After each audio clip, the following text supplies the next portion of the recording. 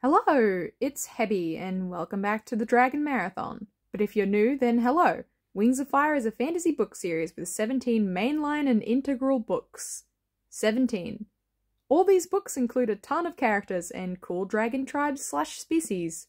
They are all technically one species since they can interbreed, but they're so morphologically different, maybe they're better classified as a subspecies or just highly diverse population groups. I don't know. But it's my mission to make all of them into a plush.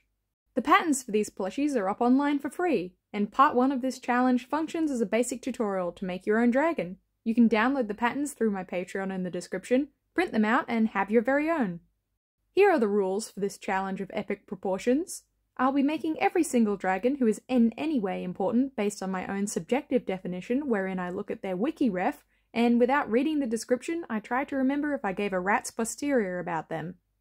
This is also generally alphabetical, and I will try my best to comply to some sort of mental vision between the character's book description, official references, or book cover art, and their graphic novel appearance, if they have any of those things.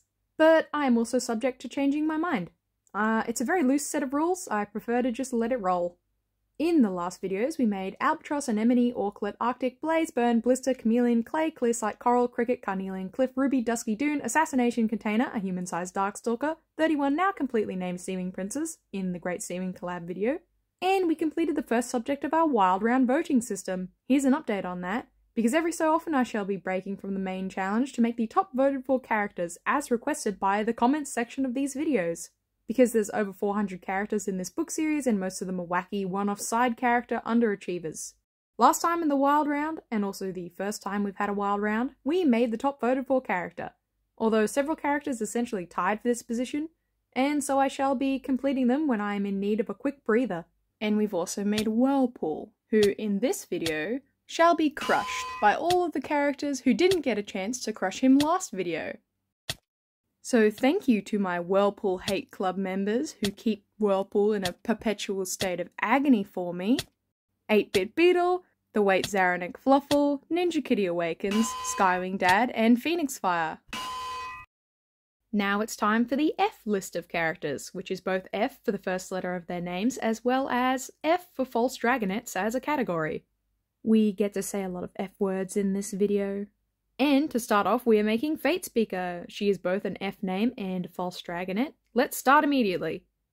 Fatespeaker is described as having black scales that have undertones of deep blue and purple. Her official base colour ref leans quite heavily black-purple, and her graphic novel appearance is a sort of navy blue most of the time. But I selected a purple-toned dark grey as well as a blue-toned black for her colour scheme, as well as a light purple chest, because it included both of the colours which she is described as. And it looks a bit more like these images of her on different pages of the graphic novel. Plus, I just sort of like the feel of this particular piece of main body fabric. It's quite especially and noticeably soft. Awesome! Fatespeaker is also described as having silver scales at the corner of each of her eyes and some little freckly ones along her forehead and tail. But the eyeball sparkle scales have caused a bit of confusion in the lore of the story because Nightwings, which is what she is, are meant to only have this when they can read minds. And Fatespeaker definitely doesn't have the same strength of ability as Moonwatcher or Darkstalker, for instance, but she has been confirmed to pick up on a few emotions from people's thoughts, making her an empath. Which is exciting, honestly. It's a special Nightwing ability we haven't seen yet. I mean, you could think of it as goblet of wine half empty, that she has the worst mind-reading abilities ever, or you can be like, wow, epic, half a goblet of wine. Anyways, Fatespeaker also claims to have the other lost Nightwing power of prophecy, and in canon, the Seers do not have a special scale marking, but I have been giving all of the Seer Nightwings we have encountered a silver star scale on their foreheads to represent it. But it doesn't exactly seem like she's any good at being prophetic if she is. Also, I just want to point out the absolute shade of this list of her supposed prophecies on the Wings of Fire fan wiki. Like, her and Starflight doing great things together remains to be determined. Really depends on your definition of great. Facing down Battle Winner and helping save the world was probably pretty great. Other than that though, 31% success ratio on her predictions. Only 6 out of 19 prophecies were true. I think any dragon with eyes has an equal or greater foresight ability than her. So yeah, it seems like the prophecy ideas are, as Starflight put it, purely psychological. And in our plushie, Fatespeaker will not be getting a forehead star. But honestly, it seemed to me that her powers were just a coping mechanism that resulted from her always being alone. She doesn't even seem to have parents. She grew up on the mainland, away from other Nightwings for so much time, and the only other dragons her age were the false dragonettes, who she tried to bond with, but who she was ultimately really mistreated by. She might be a little annoying, that's true, but it can be true of anyone. And I interpret it as her seeking attention and seeking love. And she does become quite upset with her powers because they couldn't save Viper. She kind of forgets about that and goes back to insisting she has powers in like 10 minutes, but that's fair. Moon and the rest of the gang did that too. Justice for Carnelian! Anyways, Fatespeaker was originally friends with the false dragonettes, in quotation marks, including Viper. They were the only dragons her age around for her to talk to, and seemingly some of the only dragons willing to talk to her at all, although they only mocked her. Flame and Viper tried to kill her and nearly succeeded. Both Squid and Ochre were also excited at the prospect of her being replaced by Starflight, if not killed. But they were open to that idea too. And Fatespeaker never even got the chance to tell them off. She even saved Flame's life and attempted to save Viper's, but they feel no love or gratitude to her. They're so terribly selfish, and they do not deserve her at all. The false dragonettes are generally regarded as a collection of basket cases by the real dragonettes of Destiny. A whole basket-weaving class, in fact. And they usually include Fatespeaker in that list. They think she's alright, but she isn't exactly one of them. She's a bit of an outsider. And even Sunny, the most loving and open dragonette of Destiny, is jealous and a little cool-shouldered to her right now in the story. Perhaps to some degree, Fatespeaker understands that her Nightwing powers are a lie, but it seems like it was something she did because she was so lonely, that she had to be special and magical in order to cope. And I think she's special, but I don't think she's had a good conclusion to her story. Her abusive teacher and friend figure dying in a volcano is definitely an unorthodox solution to having no real friends as a narrative, but not super satisfying.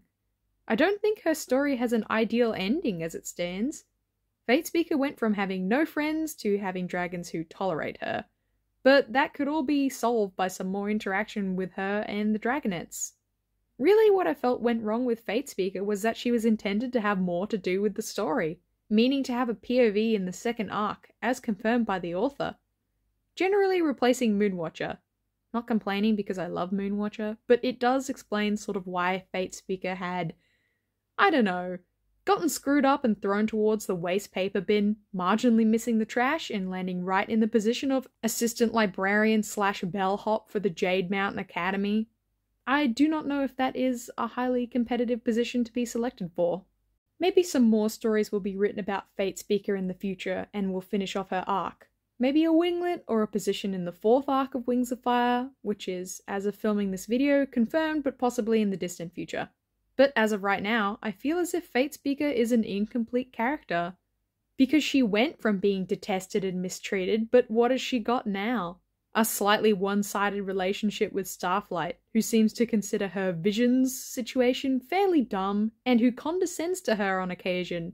Even narrating Fatespeaker's willingness to delve into the volcanic ruins in the 4th book as more like naivete rather than bravery. And up until the exact end of Starflight's book, he was thinking of Fatespeaker as a slightly insane and loud, annoying sidekick, whilst he daydreamed about how much he loved Sunny instead of her. He changed his mind, halfway, at the last second, but I don't think I would be going out on a limb here to say that Fatespeaker and Starflight have no chemistry. It's okay, it's not nothing. But at best, it's like a titration experiment where you spend 45 minutes in the lab slowly eye-dropping chemicals into a container of other chemicals and waiting for the most subtle change of colours to signify you've completed the fun portion of your task and you can now begin doing maths about it. And I might be the exact wrong person to ask about romance because I do not experience that emotion, but that's my subjective take. Fatespeaker is getting seconds from the plot, in my opinion. Not even reheated leftovers. It's like stone-cold McDonald's French fries. She's second in line for a prophecy not even about her, second in line for Starflight's affection, And despite the possible future timeline in which it is implied she has dragonets with Starflight, that is, as of right now, not canon, and could also flip on a dime, I feel, if Sunny ever developed romantic feelings for Starflight. Now that's a prophecy that can be dubiously referred to as remains to be seen. Or maybe the three of them would just have to navigate a dragon divorce followed by a dragon personal growth and bonding saga and then a dragon polyamorous relationship where they all take care of the kids to just sort it all out once and for all in a way that everybody wins. But until that happens, Fatespeaker is just getting scraps. But I think Fatespeaker is a bit of a tragic character. I don't think she's necessarily annoying, but it is hard to determine how seriously she takes herself and her powers. And I really hope that she gets some more on-page time to bond with the characters who are meant to be her friends now, and so that she can heal from her previous experiences. I think Fatespeaker's brave and funny, and I think she has a beautiful design as well. Sunny even comments it looks like she's wearing her own jewelry built into her scales. And I have my fingers crossed for more Fatespeaker content in the future. With that being said, thank you very much for watching. Here is your wet sloppy dragon kiss, of course delivered to you by Fatespeaker today. And of course, thank you very much to my patrons who support me with making these plushies. Gimba, ADH Dream 1409, Kitten Mikey, Samuel Sanchez, Mono Deer, Aninka Lemason, Grey, Solvi, Phoenix Fire, I Like the Dumb Bunny Shrimp, Fennec is here, Trooper Cat, Poppy Willow, Indigo, Woilies, Fantasy, Skywing Dad, Jed Gore, Aussie Shark, The Starving Child, Ninja Kitty Awakens, Lime Sharks, Caroline T, Copa, Coco, Vanessa Ananara Burrows, Verla, Misty Owl, Rhythm the Raptor, Aliana, T Copper Silver, Miffy, Victoria Toucan, Bee the Cat, Racing Wolf, Grey Malkin, Gato Catamoose, The Wait Zaranek Fluffle, 8-Bit Beetle, Anonymous Running Dragon, Nicole Sutherland, and Danger Noodles are cool.